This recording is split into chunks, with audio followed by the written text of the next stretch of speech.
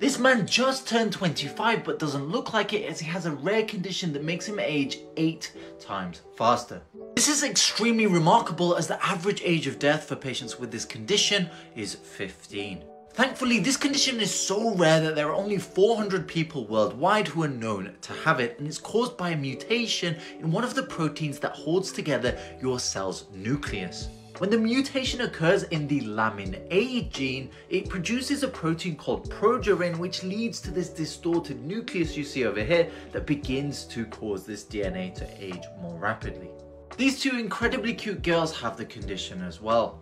There is a drug treatment for this condition called lonafrenib, which costs $650,000 a year, but quite frankly is simply price gouging, as this is the only drug which is known to reduce mortality in patients.